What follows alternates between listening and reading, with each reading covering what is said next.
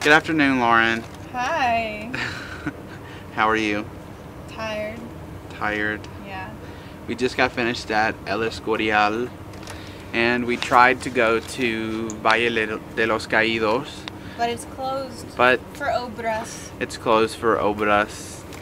And I was curious and asked the taxi driver, and he said it's for political reasons. And it hasn't been open for 2 years. Yeah, which really sucks. Apparently they won't even let the Franciscan monks go in the basilica, which is ridiculous. And Katrina thinks it's conspiracies. I think they're housing aliens. We need Heather then. Spain is housing. Heather takes off her skin in the metro. Yeah. That's what she said.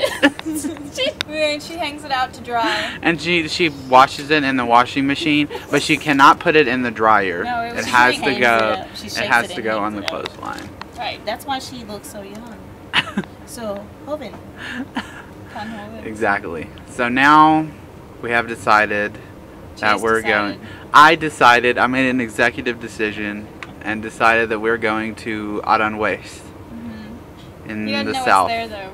You just picked it. I do know what's there, Lauren. You told me you didn't know anything. There's a palace there, but I'm not sure if it's going to be open when we get there. If not, we're just going to explore and eat dinner. We're going to touch the rocks of the palace. And touch the rocks of the palace. And we're waiting on the train to leave from El Escorial. And it's not leaving. And it was like 10 minutes late.